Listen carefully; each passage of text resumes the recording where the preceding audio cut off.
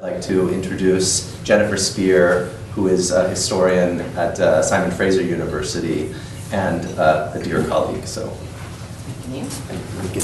Welcome to all of you. Welcome to this evening's lecture. It is my great pleasure to be able to introduce to you Professor Jonathan Lamb. A couple of hours ago, as I was preparing these comments, I was sitting on the western bank of the peninsula here, watching the sun drop down behind into the Pacific Ocean, behind Vancouver Island, where James Cook had landed in 1778 on his third and what would ultimately be his final voyage. Among his crew was a young George Vancouver, who later came back to this region and after whom the island and the city are named. I was thinking then not so much of the objects that have been so much discussed at previous panels yesterday and today, but the other concept that informs this symposium, and that is the itineraries and the global encounters that they engender. I was thinking of Captain Cook's voyages across the Atlantic, of Professor Lamb's own Pacific journeys, and eventually of my own as well. I'm going to be indulgent and tell you about my own first before I tell you about Professor Lamb's. One of my very earliest memories comes from the beginning of my own Pacific voyages. When I was 5 years old, my family moved from Madison, Wisconsin to Melbourne, Australia.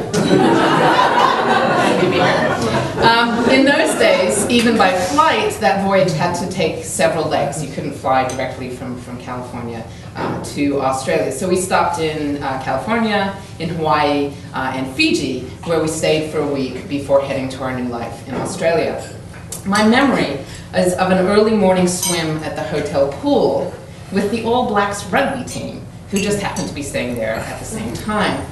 This very early global encounter in my own life involved the descendant of English colonizers of New England. I go back to the Pilgrims, Mayflower, and the descendants of mostly English colonizers of New Zealand, who had just been trounced by the Fijian barbarians, and indeed that is the rugby team's name of Fiji. Sometimes indeed the empire does strike back. Professor Lamb has had his own Pacific itinerary and global encounters. Educated in England at the University of York, he traversed the globe in 1969 to the University of Auckland, where he would teach for 25 years. In 1995, he traveled eastward across the Pacific. I'm sure he had done so before, but it certainly completes his global, almost global passage, across the Pacific to the United States, first to teach at Princeton, and since 2002 at Vanderbilt, where he is the Andrew M. Mellon Professor of Humanities. He has held fellowships at the Huntington Library, Clare Hall in Cambridge, the ACLS, the Humanities Research Center in Canberra, among many, many others. Professor Lamb's itinerary has been reflected in his scholarship as well. After publishing books on the English novel Lawrence Sterne and the 18th century British readings of the Book of Job, he too ventured into the South Seas. He has published many articles and book chapters on subjects ranging from, and these are titles of various publications, A Sublime Moment off Poverty Bay, to Ballads of the Scurvy. He has edited a collection of British and American narratives of Pacific voyages, an anthology, as well as a special issue of the 18th century life on South Pacific narratives and myths. In 2001, he published the prize-winning Preserving the Self in the South Seas, 1680 to 1840, with the University of Chicago Press. In Preserving the Self, Professor Lamb argues that European voyagers in the South Seas were an anxious, ambivalent, and fearful lot, a far cry from their usual depictions as intrepid explorers. Lamb himself, I think, has been a fairly intrepid explorer, however, in daringly voyaging into the territory of Captain Cook, which has been so dominated by the debate between Marshall Sahlins and Gannett Obisikieri in their debate over the causes of his death. Professor Lamb has argued that Cook may indeed have been suffering from vitamin deficiencies that may have caused him to behave in unstable and erratic ways that led to his death. He is here tonight to talk to us about his current manuscript, The Things That Things Say, and about the metamorphosis of Captain Cook. Please join me in welcoming Professor Lamb back to the Pacific.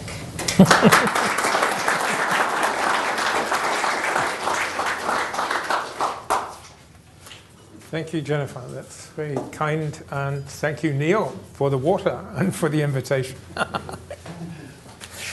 It's a great honor. As Jennifer said, what I want to do is talk to you tonight about a chapter in this book, The Things Things Say. Very briefly, the strategy of this book is to examine the difference between persons and authors and objects and things. And those are necessarily very sort of compressed categories. So let me just fill them out a little bit. I take the definition of person from Hobbes and Locke, so that a person is an actor, a factitious unity, a forensic figure always performing in the public eye, authorized to speak and act by other persons who are in turn authorized by persons. So a person sits at the center of a vast exchange of power, property, money, and narrative, a representation amidst representations. An author, on the other hand, the author is a name given by Hobbes to the individual in a state of nature endowed with natural rights but with no security. My author is pretty similar. My author sits at the edge of civility, not sure whom to trust or what to say and what to keep secret. And if we were looking for examples of persons and authors in fiction, early fiction of the 18th century, you'd find that Robinson Crusoe is a person, whereas Defoe's Roxana is an author. Things, unlike objects, are solitary, often immobile, inclined to commune only with themselves. The thing, Roxana says, spoke itself. The things that Robinson Crusoe finds washed up on the shore of his island, the 3 hats, the 1 cap, and the 2 shoes that don't match, they speak themselves. And one of the things they say is that they will never again be objects. Between author and things subsists a spontaneous and passionate sympathy which carries them below or above the levels of civil exchange, so that they appear like beasts or like idols or like gods. And these are terms that I'm going to elaborate now, so I'm not being too gnomic, I hope.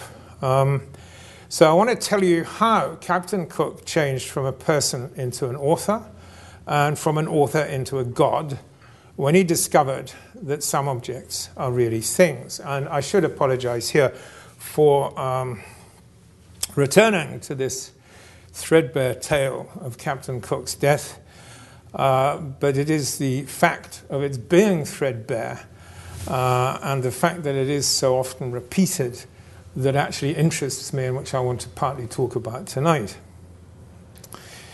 During his first visit to Tahiti, Cook did something uncharacteristic. He gave a doll to Purea, the important woman in Matavai Bay. He said, "To Oberaya, for such is this woman's name, I gave several things, but what seemed to please her most was a child's doll, which I made her understand was the picture of my wife.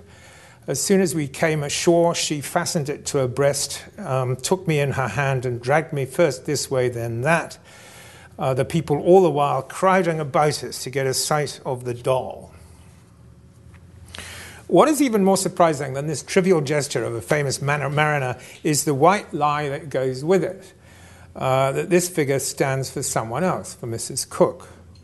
It's so unlike the commitment to the literal that we associate with Cook's accounts of his voyages.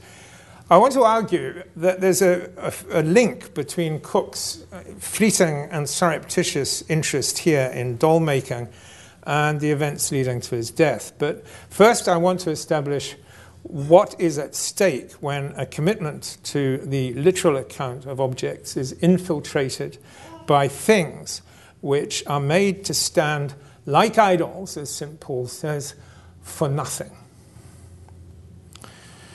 There was no community more committed to the united priorities of property and narrative than the lords of the Admiralty who sent Cook 3 times into the South Seas.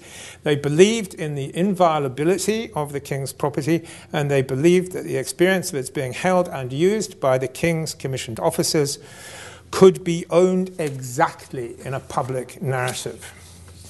You are, by all opportunities, they wrote to Cook, to send to our secretary for our information accounts of your proceedings and copies of the surveys and drawings you shall have made. Upon your arrival in England, you are immediately to repair to this office in order to lay before us a full account of your proceedings in the whole course of your voyage, taking care before you leave the sloop to demand from the officers and petty officers the logbooks and journals that they may have kept, and to seal them up for our inspection. Those were his orders. And it's precisely as a man obedient to such orders to give an account, being the chief one here, it's exactly as that Cook conceived himself. He said, the public must not expect from me the elegance of a fine writer or the plausibility of a professed bookmaker, but will, I hope, consider me as a plain man zealously exerting himself in the service of his country and determined to give the best account he is able of his proceedings. So he puts himself before the public as a literate person, then distinctly not as an author. Property of the Crown was supplied to the ship by warrant from the Navy Board via several other boards or agencies. Medicines and surgical items came from the Sick and Hurt Board. Cordage, sails and spars through the office of the shipyard, which in this case was Deptford. Guns and ammunition from the Ordnance Office. Food and liquor through the Victualling Board. The commander was responsible for a proper audit of all this material. And Cook never had a purser on his ship, so he had to do it all himself. So the surgeons, gunners, cooks and carpenters prepared accounts of stores expended, countersigned by the commander, but there were over 60 accounts that had to be accepted by the Navy Board before a captain was paid off. In the Endeavour and Resolution, Cook carried along with all these other naval stores scientific equipment and a battery of anti-scorbutic remedies, together with trade goods and trinkets destined to be exchanged for supplies and goodwill. And he had on board also the seeds of fruits and vegetables and breeding pairs of domestic animals and fowls intended to supply the islands of the Pacific and ultimately their visitors with a rich source of food in the years to come. And these gifts he offered on behalf of King George III, who took a great interest in these voyages. And Nicholas Thomas has argued that Cook identified powerfully with this act of royal benevolence and felt his reputation depended on the successful acclimatization of these species. That's to say, he took his role as the king's deputy or person very seriously.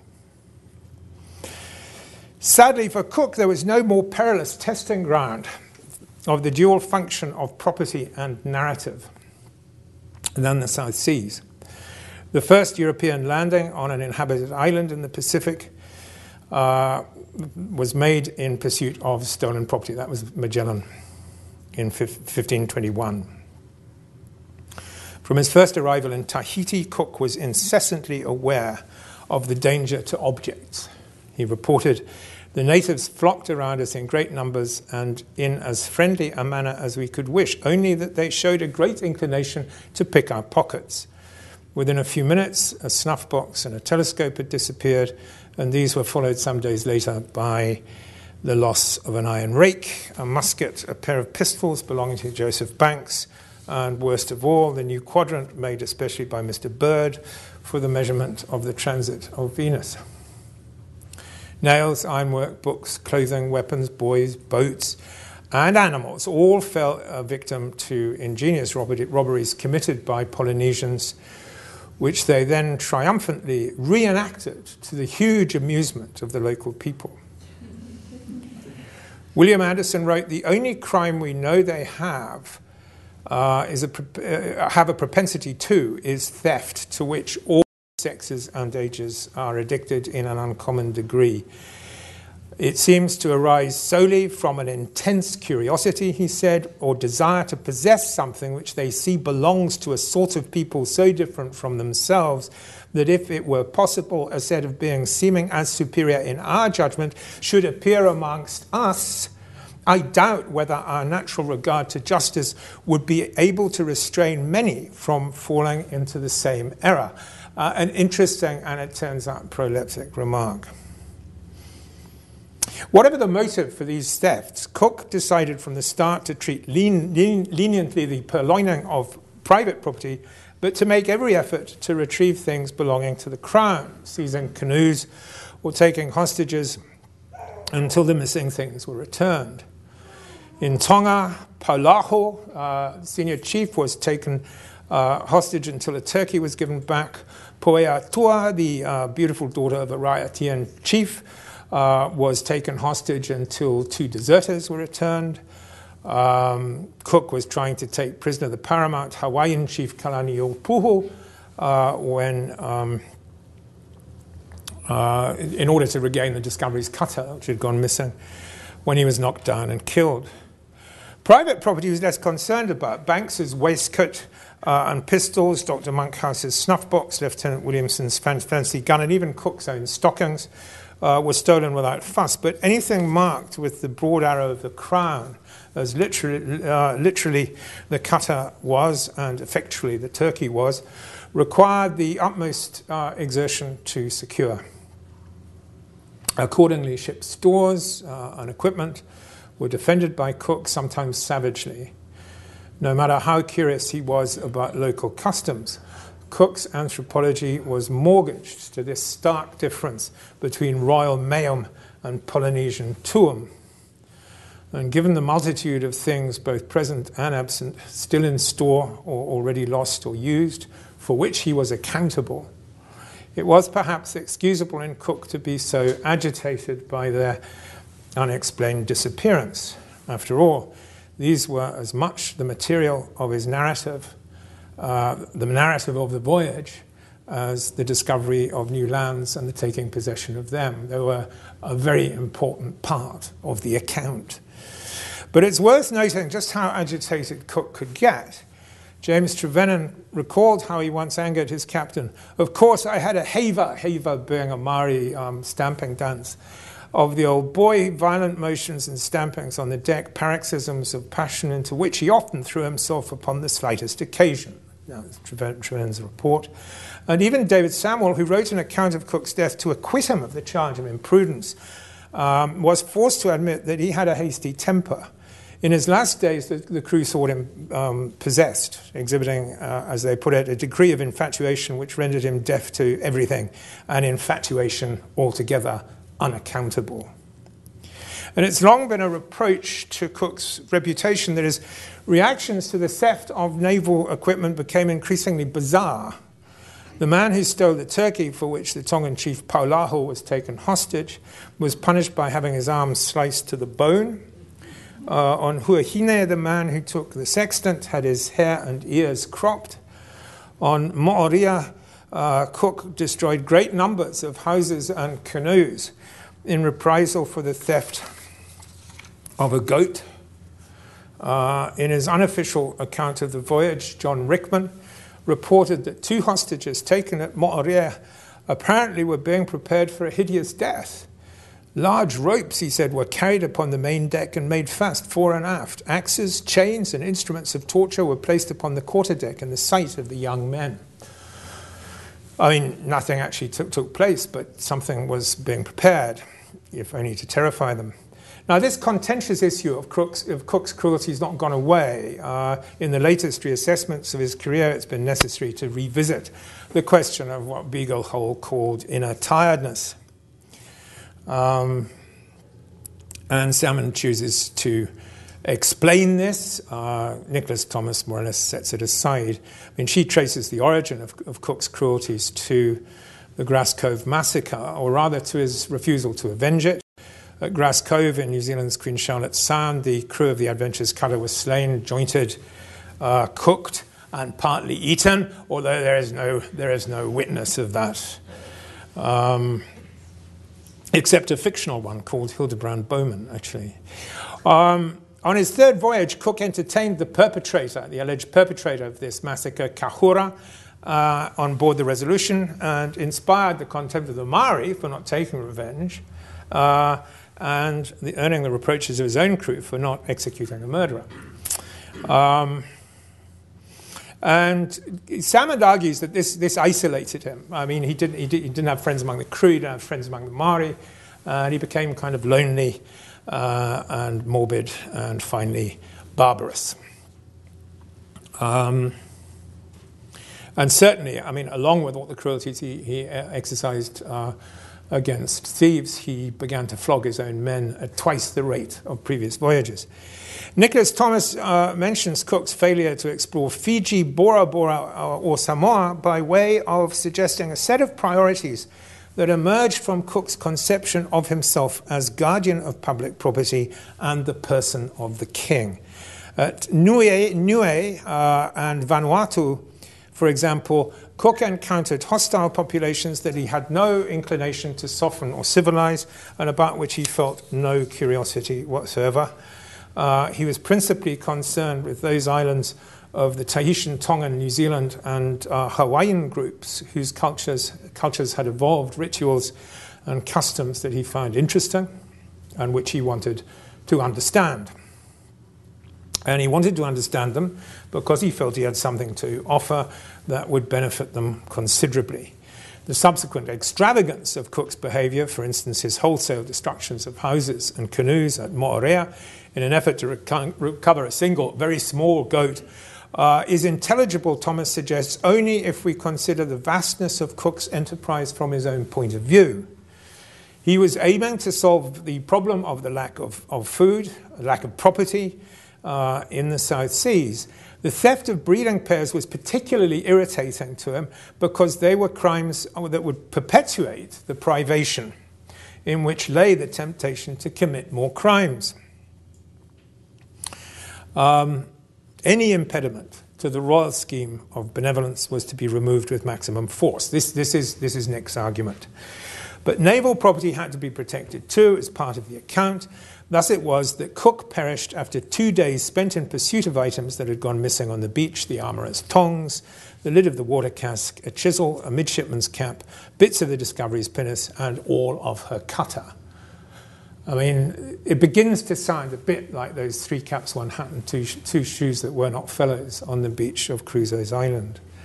Various pictures have been given of Cook on the day before his death, making wild and undignified traverses of the beach in pursuit of the tongs and the chisel, very much like Robinson Crusoe in his first frenzy on the shore after he's been cast up. The question raised by such extravagance is whether Cook did in fact retain some weird fidelity to his mission, or whether his relation to objects and the duty of accounting for them had changed. And on this topic, Glyn Williams has shed a very interesting light recently.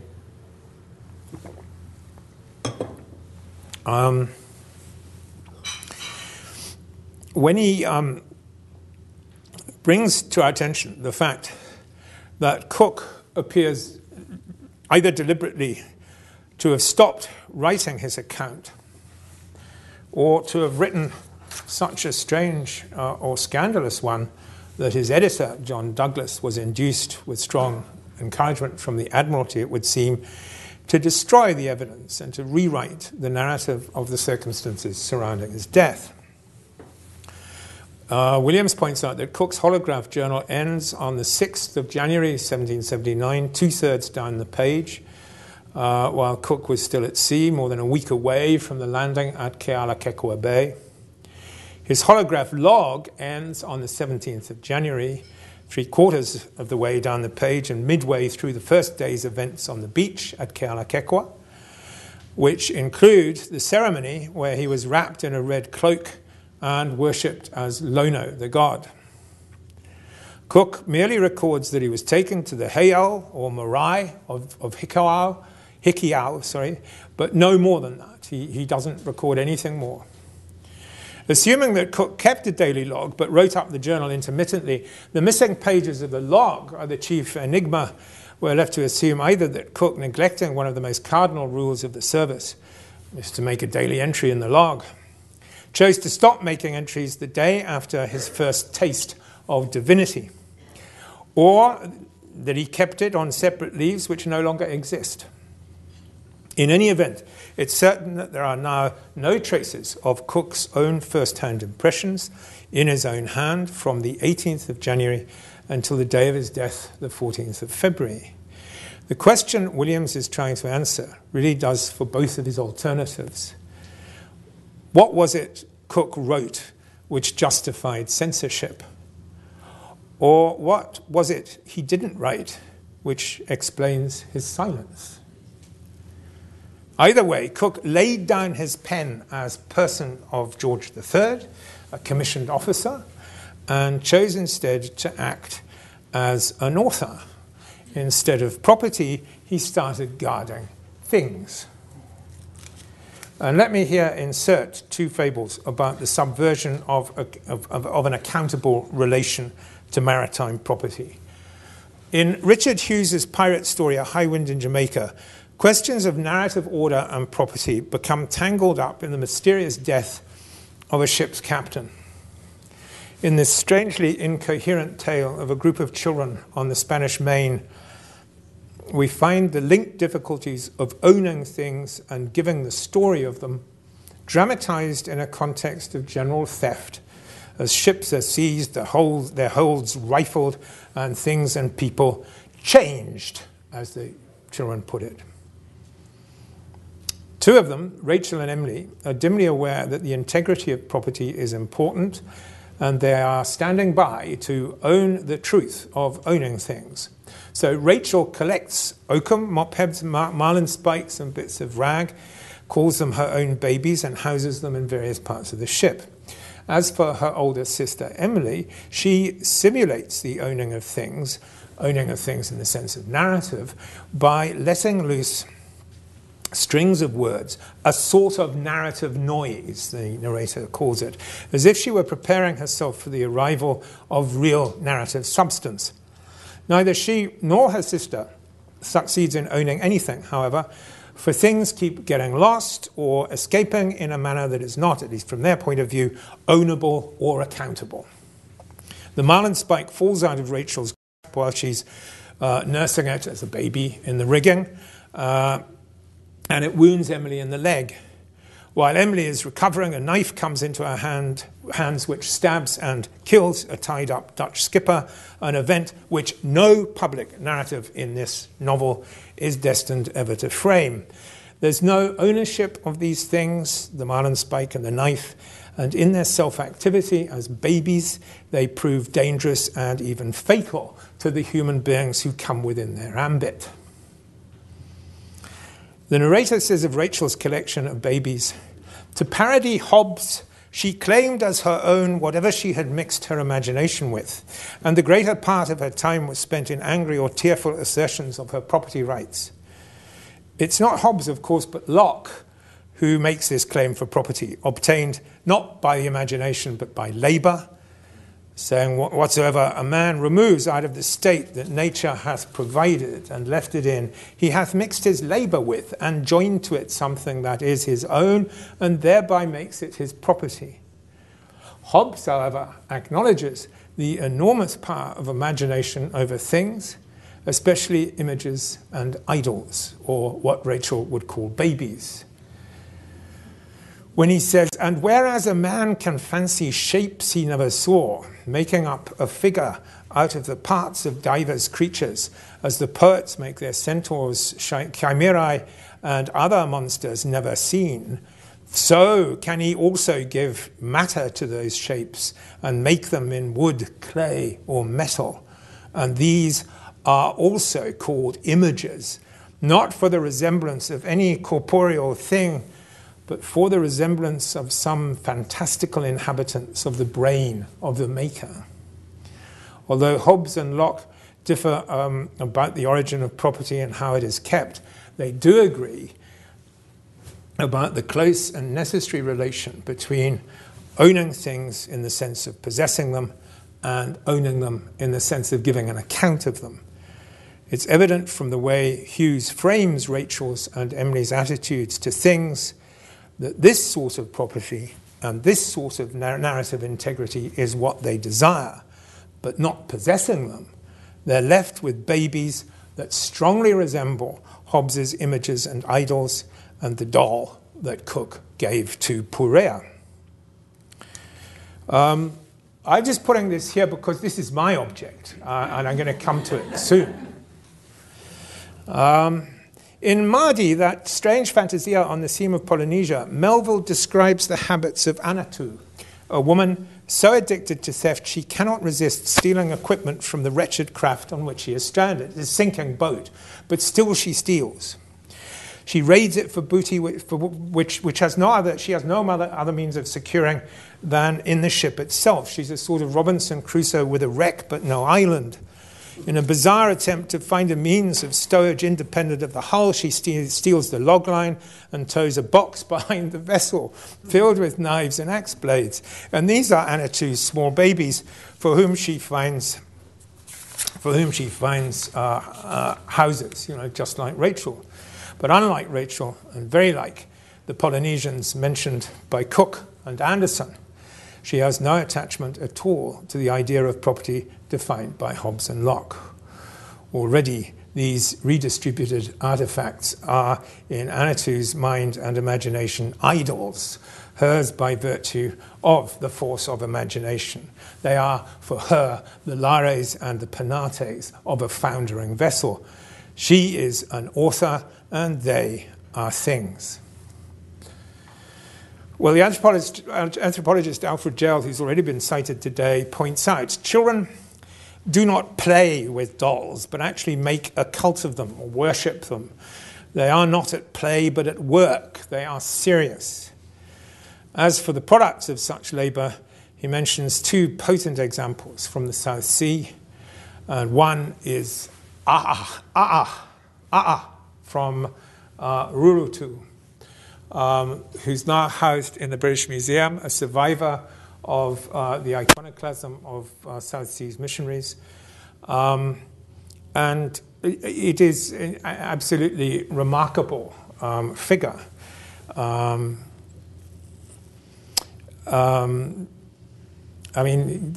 Gell calls it a fractal god. Because, the main figure is pullulating images of himself all over his skin. As Gell says, the surface of the idol consists of amalgamated replications of itself, a succession of budding protuberances, and each is identical with that from which it protrudes. William Empson wrote a poem about it. The first stanza goes like this: there is a supreme God in the ethnological section of the British Museum. He means there is a supreme God in the ethnological section, a hollow toad shape. It's the front, the back, and then with the back off. A hollow toad shape faced with a blank shield. He needs his belly to include the pantheon, which is inserted in a hole behind. At the navel, at all the points formerly stressed, at the organs of sense, lice glue themselves, dolls, local deities. His smooth wood creeps with all the creeds of the world. It seems to me that if you are looking for a picture of a personification, remember that a personification, as Stephen Knapp puts it, a personification knows itself with a purity of consciousness unknown to the empirical mind, because a personification is what it does. That God makes itself again and again. That God sort of figures what God says, Jehovah says to Moses, I am that I am.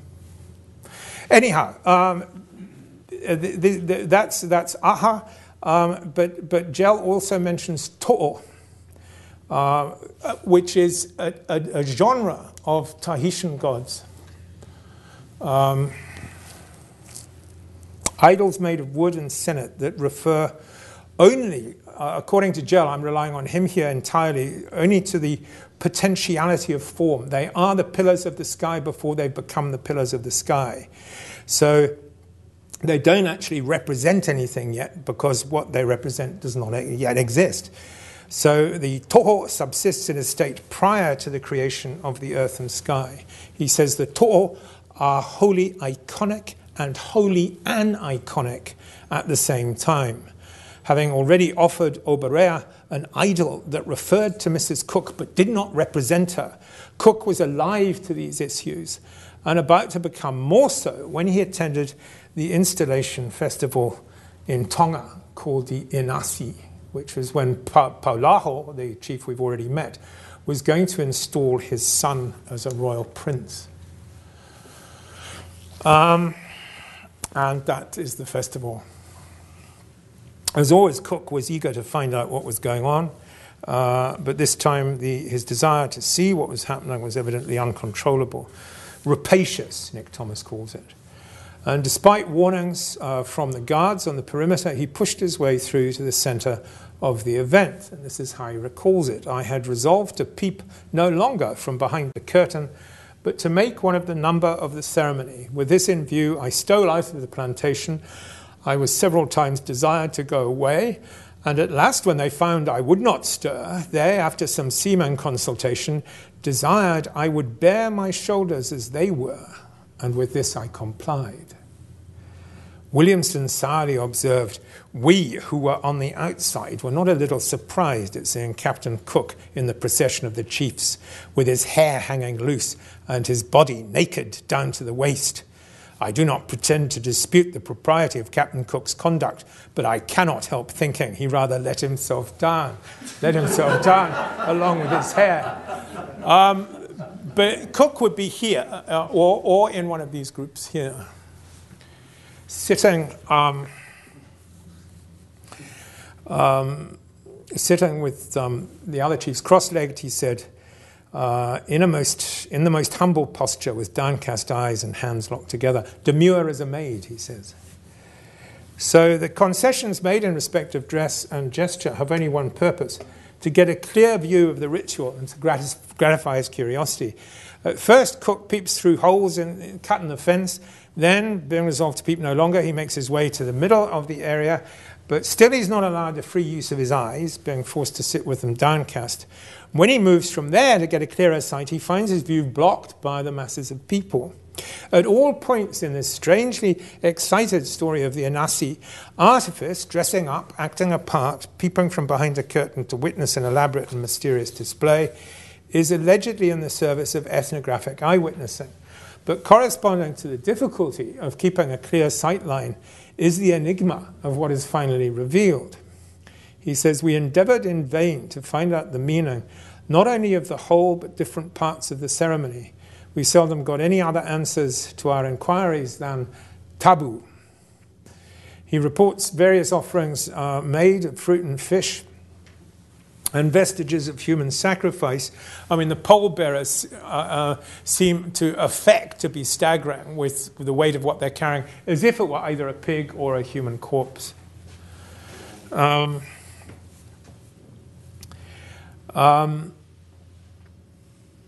there are some actual fish being carried at the end of the procession there, real fish. And with the exception of the fish, everything else is, as Cook puts it himself, emblematic. When he's allowed the unrestricted use of his eyes, he finds that the poles and sticks with yams attached are not what they seemed. He said, after the assembly broke up, I went and examined them and found these things here being carried. After the assembly broke up, I went and examined them and found that to the middle of each was tied 2 or 3 small sticks, as has been related. Yet we had been repeatedly told by those about us that they were young yams, insomuch that some of our gentlemen believed them rather than their own eyes, whereas it is clear we ought to have understood that they were only the representation of those roots. Now, his split judgment of this affair is typical of many he makes at this stage of his career, indicating that the duty of sober inquiry into facts is in conflict with the emotional and imaginative investment in the matter at hand. Cook always wants to arrange the products of imagination so that they will fit a factual report. At the same time, he's tempted to treat facts in a manner agreeable to the imagination. I mean, one of the most important remarks he ever makes, according to Beagleholm, certainly one of the most private, is actually in the first voyage, where he says, he suddenly bursts out in his journal, he says, were it not for the pleasure which naturally results to a man from being first discoverer, were it only of sands and shoals, this service would be insupportable. Insupportable. And the pleasure he's talking about is clearly visual pleasure, pleasure of the eye. In the case of the Anasi, this tendency to indulge the imagination at the expense of factual reporting is very strong. So strong it causes him no surprise to find that the facts before his eyes are fictions. Bits of stick that stand for yams as starveling stands for moonshine in A Midsummer Night's Dream, or as Rachel's marlinspike stood for a baby in A High Wind in Jamaica, or as the doll Cook gave to Porea stood for his wife. The small pieces of sticks, he says, that were tied to the others, we were told were yams, so that probably they were to represent this root emblematically. This is how he wants to understand it, the representation of one thing for another. But the representation has no value as a sign, for he cannot understand what it means. So the pleasure gained from the sight of the yam stick must derive from its ambiguity. The yam that was formerly a stick, but is still a stick, iconic and aniconic at the same time. On the second day, he observes a number of small bundles or parcels made up of coconut leaves and tied with sticks, made into the form of hand barrows. All the information I could get of them was that they were taboo. He wants to rebuke those who will not believe the evidence of their own eyes, but what can eyes report here in the Anasi, but that things like wheelbarrows are not what they seem? What he pretended to do with Porea, mixing his imagination with the picta of his wife, he is now much more seriously engaged in, and it's a form of idolatry. And these are also called images, not for the resemblance of any corporeal thing, but for the resemblance of some fantastical inhabitants of the brain of the maker. It's with those fantastical inhabitants of the brain that Cook is identifying. There's no position from which to authenticate these things as these things or pictures, babies, let us say again, whose purposes and reference are all in doubt, but their attractive power and the pleasure that they excite are immediate. There's no hint that Cook is disappointed in the Anasi's inconclusive outcome. He says when it was all over, I now went and examined the several baskets which had been brought in, a thing I was not allowed to do before because everything was then taboo. But the ceremony being over, they became simply what they really were, namely empty baskets, so that whatever they were supposed to contain was emblematically represented, and so indeed was every other thing that they brought in except the fish. Whatever it was he wanted from the Anasi, he seems to have obtained. The discovery of something whose artificiality was calibrated to considerable visual pleasure, a theatre of images or idols, of which he could give no account, a sort of bottomless dream. Bligh observed the same state of mind in the Tahitians to whom he showed a doll made of a hairdresser's dummy. He says they were all delighted with it, even when they knew it was not real. The name Cook learns to give this delight is tabu or tapu. At his first landfall in Kealakekua Bay, Cook experienced the benefit of tapu. Both his ships and the encampment on shore were protected by it, and nothing was stolen. King reported, we enjoyed a tranquility about our dwelling that was the very reverse to the other places in these seas. But when the British packed up to leave, immunity ceased. The charm of tabooed ground was now broken. They all rushed in, eagerly searching about the place in hopes of finding something. Nor was the tapu restored when they came back to the bay with a broken mast. Clark remarked on the difference. Ever since our arrival here upon this second visit, we have observed in the natives a stronger propensity to theft than we had reason to complain of during our former stay. Every day produced more numerous and more audacious depredations. At the point in his ethnographic career when he understood the united pleasure and advantages of tapu, Cook arrived, not altogether consciously, I think, at a state of mind close to that of the Polynesians who formerly robbed his ships and were now robbing them again. That is, he was in the grip of what Anderson called an intense curiosity. Although he tried to disguise this pleasurable absorption as a quest for knowledge, strict inquiry was no longer what he was engaged in, any more than he was when he mapped sands and shoals off the Australian coast for an account no one but himself could find worthwhile or pleasurable. By the time he reached Hawaii and was hailed as Lono, he was aware that he and everything he possessed, all the property of the ship as well as everything about his person, had been mixed with imagination and transformed into more than the sum of their material parts, and were fit to be treated in a manner diametrically different from the objects that went missing in Tahiti on the first voyage. That is to say, they could not be owned as they were before. They were no longer accountable. They were idols, and like Rachel's babies or the emblems of the Inasi, they set in train events for which there was no adequate narrative model. Whether he was greeted as Lono, the incarnate divinity and antagonist of the war god Ku, or Lono Kamakahiki, a personification or idol representing the god, a god doll, or Lono, or whether Cook actually appeared as Lono Ma'i Kanaka, a resurrected scion of Lono's chiefly line, nobody can say. It's an issue on which much ink has been shed. But it's fair to say that the distance Cook was trying to lessen in the Inasi was entirely closed in the Makahiki on Hawaii, the festival in honor of Lono that coincided with his arrival there. He was stripped, awarded the title and dignity of Orono, and was introduced to the important gods of the Hikau temple, the Hikiau temple, one of whom he kissed. He was at the dead center of ritual power here, and at the last entry of his logbook. Anointed by the priest Keli Ekea, adored by hundreds of prostrate worshippers, protected by the chiefs and presented with huge offerings of food in the most sacred precincts of the bay. His conduct at these ceremonies of installation, as described by King, is a curious blend of the feminized and the mesmerized, the degree zero of absorption. King reports Koa led him to different images and said something to each, but in a very ludicrous and slighting tone, except to the center image. To this he prostrated himself and afterwards kissed and desired the captain to do the same, who was quite passive and suffered Koa to do with him as he chose.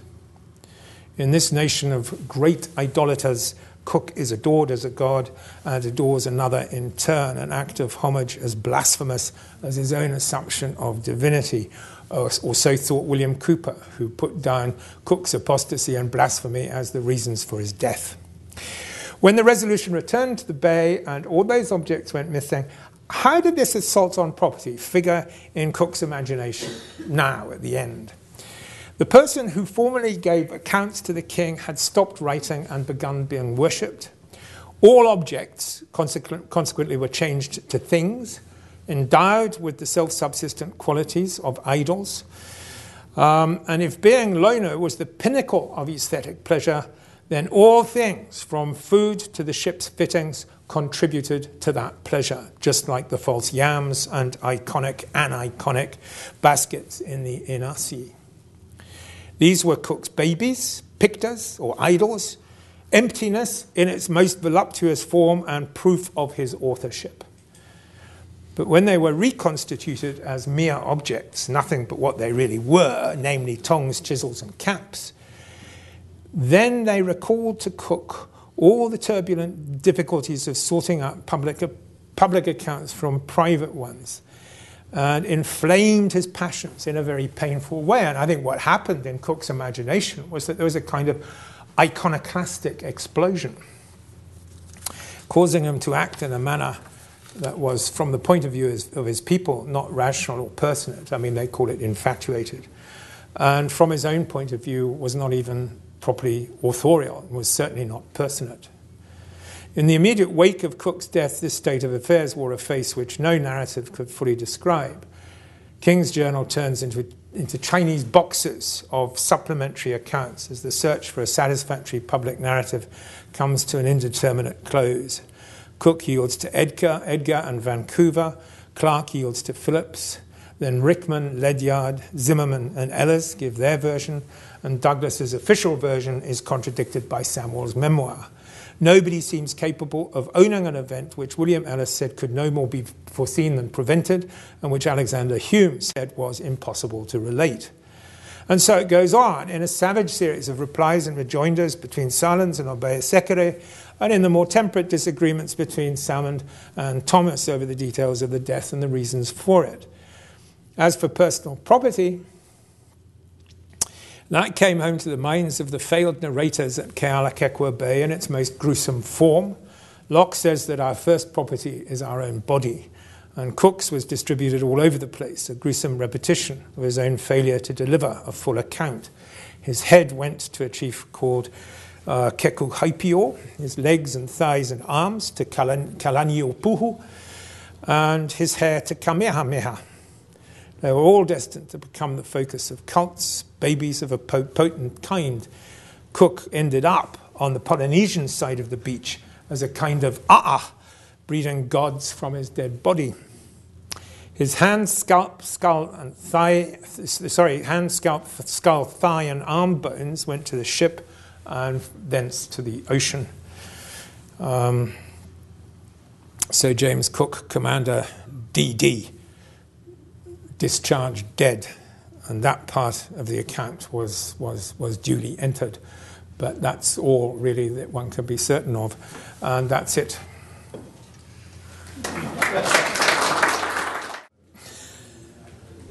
In view of, I think it's a very powerful image you leave us with, Cook redistributed chiefs and eminent persons of the island.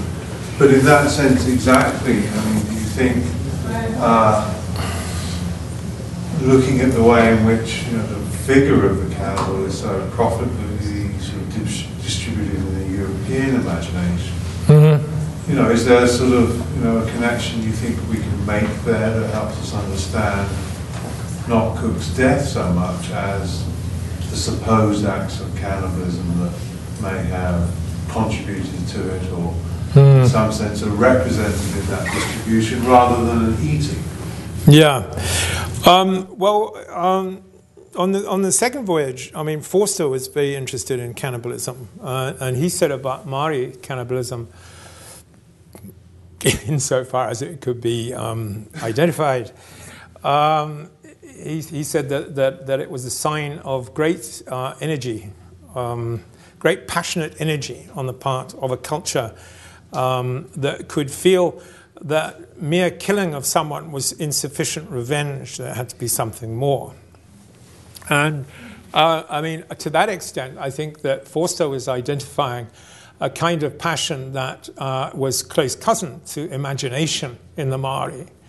And to that extent, I think would be saying that in the Polynesian mind, there were in the Polynesian sensibility, there were passions and imaginations, which I would say Cook very strongly identifies with.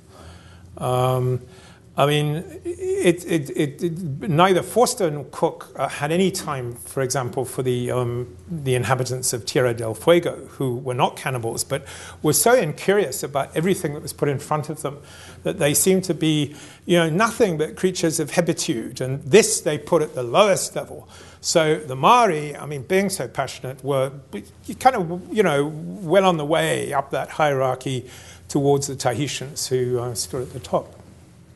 Except the Tahitians were not cannibals, so they were more civilized. But, I mean, Forster's point is that you get to civility by means of a passionate nature. Yeah. Yes. Yes. Yeah. Oh, sorry. Are you going to do this, Jennifer?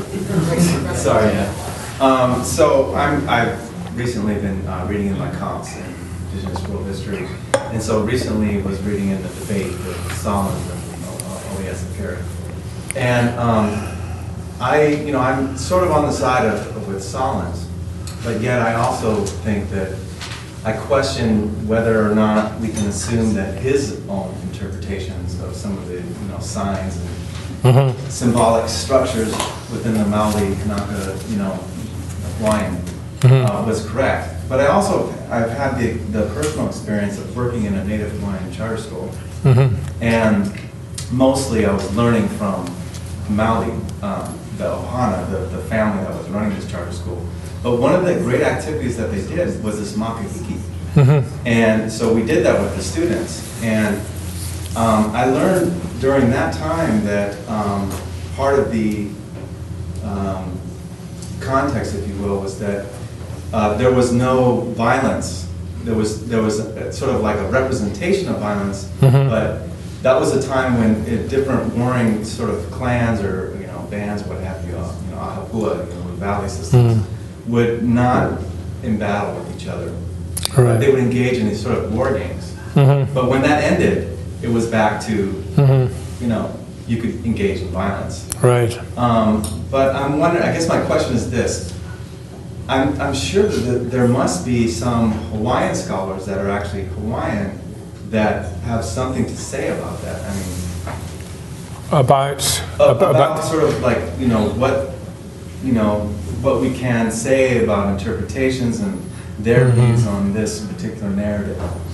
Sure. I mean, I think it's it's an area where people can't really agree. I mean, one of the things they can't agree about is how Cook was greeted. Was he greeted as a god? I mean, which is the sort of one of the central points of Segre's critique of silence was that misidentification couldn't possibly have occurred. So there's a possibility that Cook was being greeted as somehow an idol. I mean, something that stood for a god, or that he was he was actually being put into a dynasty that claimed to derive from Lono, so an actual dynasty. But so I think it's very hard to say. I mean, how he was fitting into the makahiki, and a lot of people say that Silence's dating is too exact. It's too symmetrical. That in fact the makahiki worked in a much more that it certainly wasn't necessarily working to the same kinds of rhythms and periods as he suggests. But it does seem to be the case that under Lono is a period of peace and fertility, and that under the war god Ku there is killing, and that Lono is dispatched and sent offshore again in that kind of mock ship thing, and that Cook did seem to run out of luck at that point. And it does seem to me from the accounts that what was being played out there was some kind of very, very subtle political battle between the priests and the chiefs. And the priests had collared Cook and thought that they could make something out of this, and were probably very depressed to see him return. Because whatever they had made out of it, they'd made, and now it was just loss. But the point I'm trying to make in this talk is that it's at that point that you see that Cook's relationship to property is so badly skewed that to have to come back and face the issue of lost naval property is something that kind of ruptures his imagination. I mean, it's too much for him because he has committed himself to this absorption in visual pleasure, to a degree where he can't retrieve himself. Yeah, because it seems your argument is about his own sort of subjective transformation, in terms of property to authorship. That's right, as you said. But it's interesting because even within this own Ohana, these brothers that I talked to that I was learning from, that were teachers in the school, they didn't have the same view on the same story. They have different views, and so it's interesting. Thank you for that. I just wanted to follow up on the issue of property, and I'm just curious about, and I don't know very much about this part of the world because I'm Latin American, so it may just be coming from a place of ignorance, but it seems like Captain Cook is obsessed with the property and this notion that people steal, right? And so I guess I'm wondering what Captain Cook was stealing and what his voyages were stealing and how that fit all together.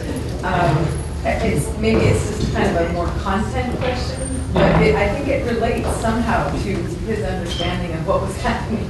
He couldn't see the differences and different ways of understanding property.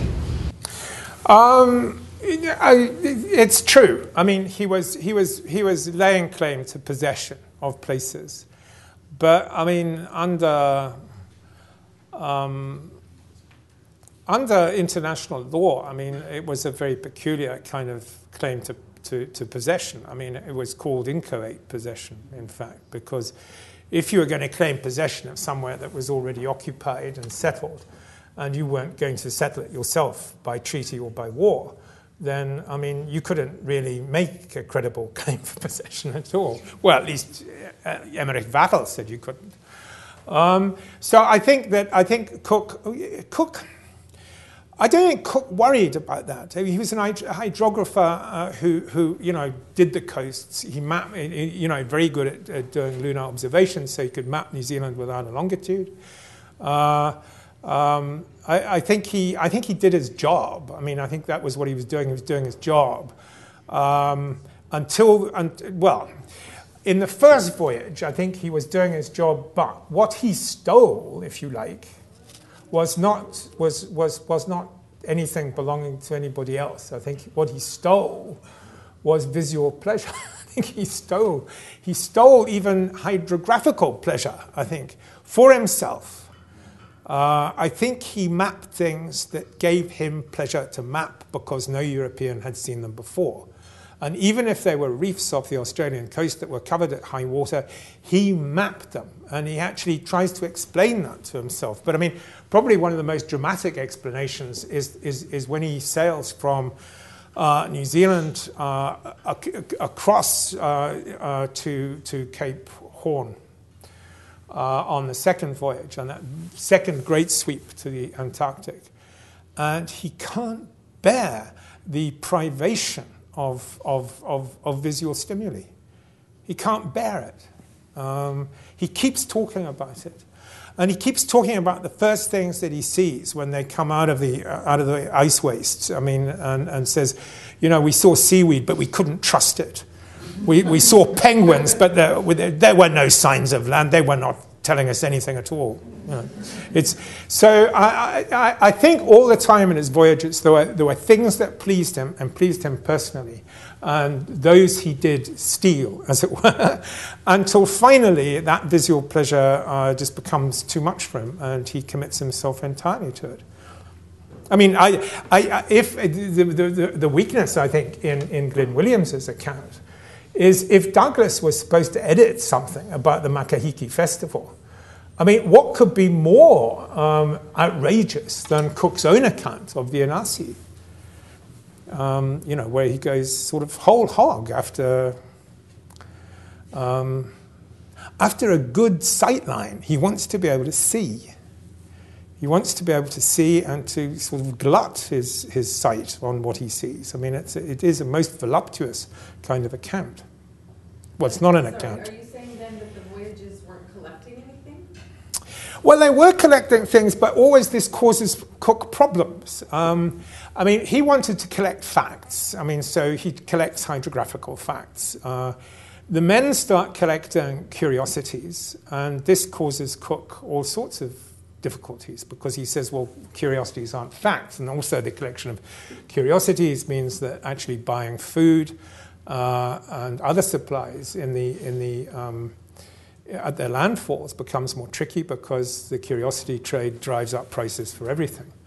But it's clear that he is interested in curiosities and would like to be able to tabulate them and keep them. Or he has some kind of instinct for tabulating them. He would like curiosities to be treated as facts.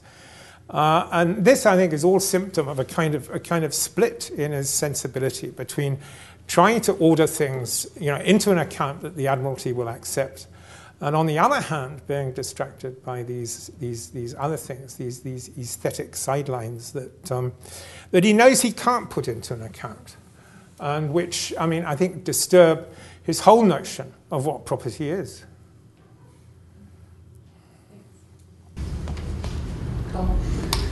Yeah, I guess I want to follow up on both of these questions a bit because I'm struggling a bit with the idea that the most important theft or collection to talk about here is in fact visual pleasure, because it seems to me to lose sight of the larger project that Cook is in fact emblematic of, or whatever phrase you want to use, which is the project of empire. And I'm trying to understand where that. Well, I think in the third voyage, it's on this coast that he loses that. Higher up. Well, I guess what I'm suggesting is that maybe he doesn't lose that, but he may lose that, but it doesn't get lost, right? Because we know what comes next, right? Yeah. And so and I wondered also too in these stories of contact that I think this was a story of contact, and this is maybe a question for all of us as scholars. To what extent does the other side of contact even matter? And I was really struck in particular by the discussion of which we had talked about briefly before, and that the only voices regarding were an anthropologist and a poet who called it a toad. And I'm wondering to what extent is that sufficient? Oh, it's not. Oh, it's not. I thought more would be said about tonight. I'd like to hear. I can't say. I can speculate. I think it's the most remarkable image. But Gell is, an anthropologist for whom I have a lot of respect, so I cite him. But I'm not an anthropologist. The culture that produced I know nothing about. I know slightly more, perhaps, about Tahiti, but not much. I know more about Maori material, but even then, not much. But I don't want to make Cook into a kind of, not for this purpose. It would simply cloud the issue. I don't want to see him as an agent of imperialism from this point of view, because it seems to me that what he's doing as he loses sight of property, as he becomes more and more attached to visual pleasure for its own sake, not for any other reason, is profoundly subversive of the mission that he was on. If one wants to find Cook, as a more friendly presence on the margin of the South Seas, it's here at the Inasi that one will find it. At the same time, his interest in local customs can be calibrated directly with his cruelty to local people who take things. It's not as if he ever becomes unambiguous. But I think it is interesting that he goes through this metamorphosis. What he was like before he went through that, I think, is is a question we could debate, and one would want to debate that at length and put it in the context of the people who edited his journals and the people he sailed with, like Forster and Banks. But if I've not conveyed a sense of how remarkable his transformation is in the third voyage in particular, then I've failed. Okay, we're going to take 2 more questions and then make.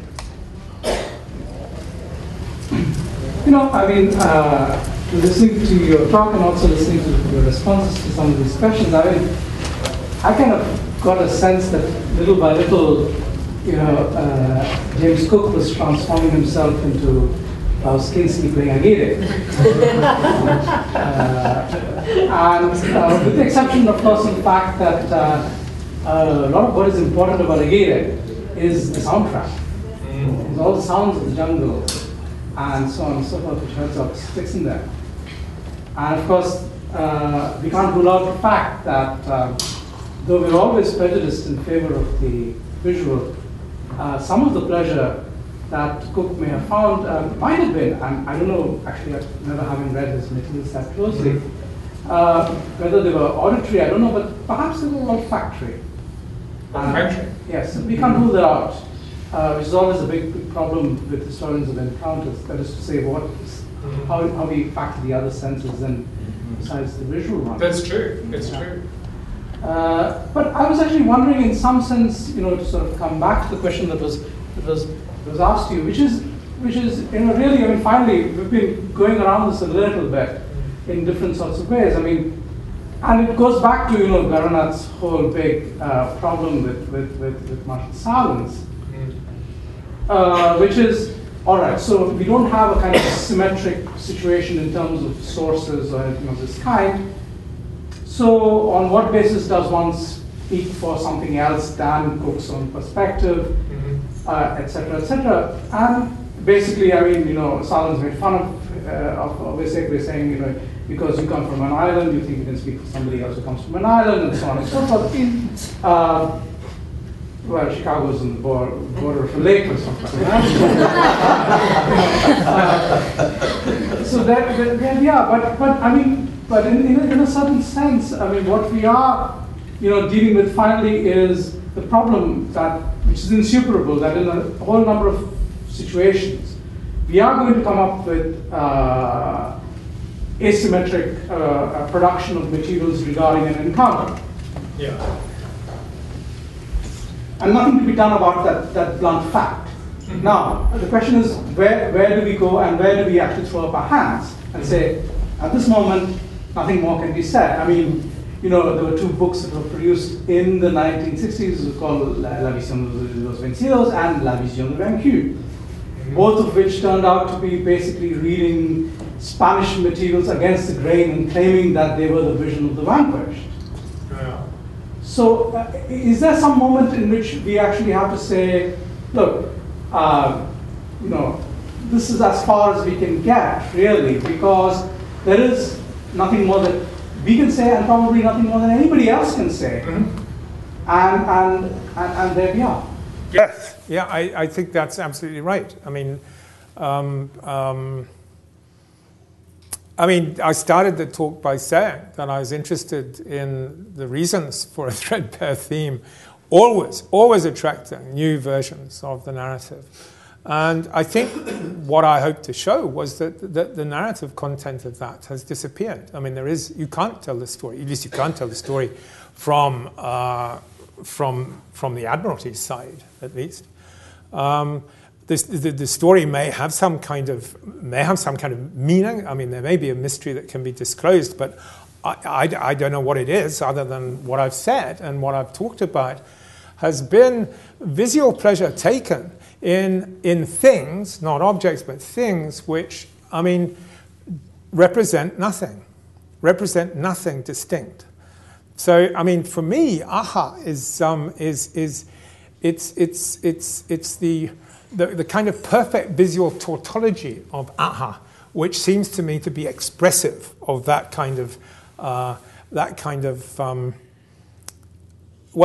embarrassment of a Western narrative enterprise. I mean, there is nothing more to say, really, except that Cook's imagination was possibly electrified and then, intensely embarrassed. Sorry? And then electrocuted. Well, something like that, yeah. Certainly a great event in his imagination. Does Cook stay alive if he chooses to hold to his notion of property?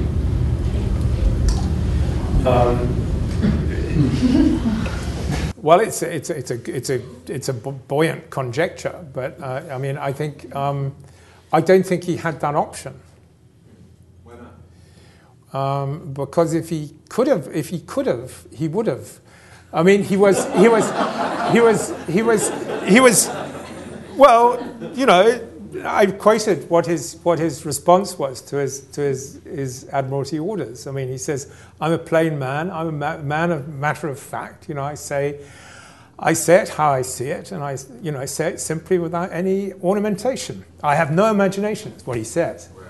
But he doesn't. That's not how he was constituted, and it's not how events played out. So he was caught up. I mean, and one of the turning points, I think there are lots of little turning points before, but I mean, the Inasi is the big turning point, I think.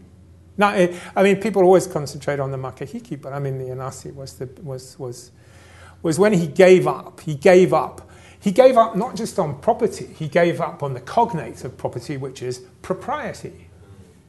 And to think of somebody like Cook, I mean, so apparently staid and hard bitten in the service.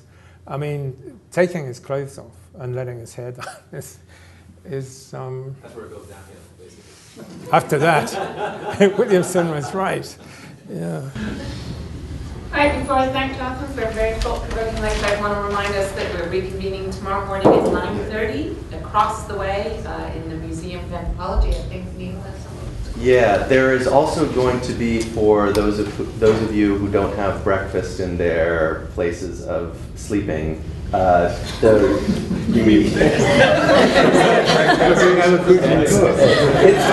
been a long day. Breakfast will be at the Museum of Anthropology as of 8:30, if I'm not mistaken. And how do they arrive at the place where breakfast will be? Places of eating. Okay, so show up at the entrance between 8:30 and 9:30. You will be treated to a spectacular view as well as reasonable food. Well, thank